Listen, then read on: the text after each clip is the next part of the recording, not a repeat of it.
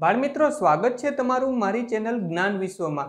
આ ચેનલની અંદર શૈક્ષણિક માહિતીઓ, અભ્યાસક્રમો તથા સરકારી યોજનાઓ વિશેની માહિતી અપલોડ કરવામાં આવે છે। જો હજી સુધી તમે આ ચેનલને સબસ્ક્રાઇબ ના કરી હોય તો સબસ્ક્રાઇબ બટન ઉપર ક્લિક કરી બાજુનો બેલ આઇકન પર પણ ક્લિક કરો કે જેથી કરીને આ ચેનલના નોટિફિકેશનો તમને મળતા રહે। બાળમિત્રો, આપણે જોઈ રહ્યા છીએ સ્વાધ્યાય 11.1 નો દાખલા નંબર 4 ધોરણ 7 પ્રકરણ 11 પરિમિતિ અને ક્ષેત્રફળ। વિડિયો ચાલુ કરતા પહેલા જો બોર્ડ પરના અક્ષરો તમે ના વાંચી શકતા હો તો અહીંયા ઉપર આપેલા ઓપ્શનના 3 ડોટ્સને ક્લિક કરી નીચે જે ક્વોલિટીનો ઓપ્શન ખુલે છે એને તમે વધુમાં વધુ પસંદ કરો કે જેથી બોર્ડ પરના અક્ષરો તમે વાંચી શકો। હવે આપણને એવું કીધું છે કે એક લંબચોરસની પરિમિતિ 100 સેમી છે। જો તેની લંબાઈ 35 સેમી હોય તો તેની પહોળાઈ શોધો અને તેનું ક્ષેત્રફળ પણ શોધો। તો આપણને લંબચોરસની પહોળાઈ અહીંયા આપણને ઓલરેડી એની પરિમિતિ આપણને આપી દીધી છે। તો આપણે શું પરિમિતિ ઉપરથી લંબાઈ આપી છે, આપણે એની ઉપરથી પહેલા તો આપણે એની પહોળાઈ ગોતવી પડશે। તો આપણે લખીએ, એક નાનકડી આકૃતિ પણ આપણે ડ્રો કરી લઈએ। ધારો કે આપણું એક આ લંબચોરસ છે, એની લંબાઈ આપણને આપી દીધી છે 35 સેમી, એની પહોળાઈ આપણને આપી નથી। પહોળાઈ આપણે બી શું કરવાની છે તો ગોતવાની છે, એટલા માટે પ્રશ્નાર્થ। અને આપણને એની પરિમિતિ ઓલરેડી આપી દીધી છે, કેટલી તો કે 100 સેન્ટીમીટર। તો આપણે લખીએ, લંબચોરસની પરિમિતિ બરાબર 2 કૌંસમાં L વત્તા B બરાબર આપણને પરિમિતિ કેટલી આપી દીધી છે તો કે 100 સેન્ટીમીટર। તો આપણે લખીએ 100 અહીંયા 2 અને આપણા લંબાઈ કેટલી છે તો કે 35 વત્તા B। હવે આપણે શું કરી શકીએ, આપણી પાસે બે રસ્તા છે। એક તો કાં તો આ બે ને આપણે આ બાજુ લઈ જઈએ અથવા તો આ બે ને આપણે બંને સાથે અંદર ગુણાકાર કરી શકીએ। તમને જે વસ્તુ સુટેબલ હોય એ તમે કરી શકો। આ બે ને તમે આ બાજુ લઈ આવો તો પણ ચાલે, આપણે એને અંદર ગુણાકાર કરીએ એટલા માટે કે આપણી ભૂલ ના પડે। તો કે 100 બરાબર 2 ગુણ્યા 35, આ બે હું 35 ને આપું તો 35 દુ 70, બે હું 35 ને આપીશ તો 35 દુ 70 અને એ જ બે હું બે ને આપું તો બી ને આપું તો એ બની જાય 2b।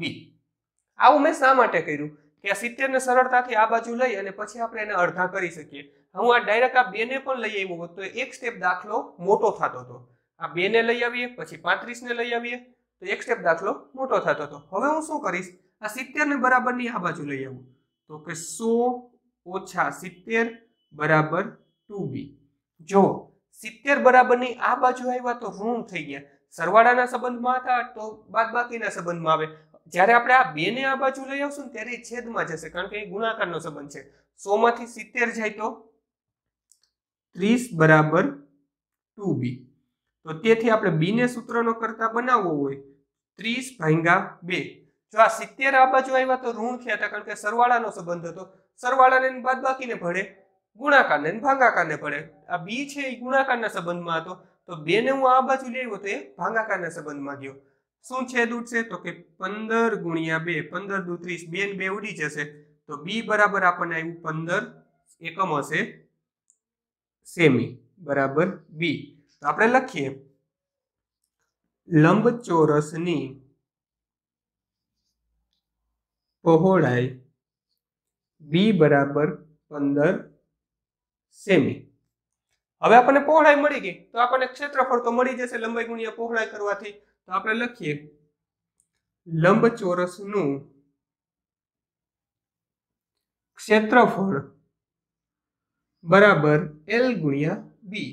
લંબાઈ આપણને ઓલરેડી રકમમાં આપી દીધી હતી 35, તો કે લખીએ 35 સેન્ટીમીટર, સેમીમાં છે એટલે।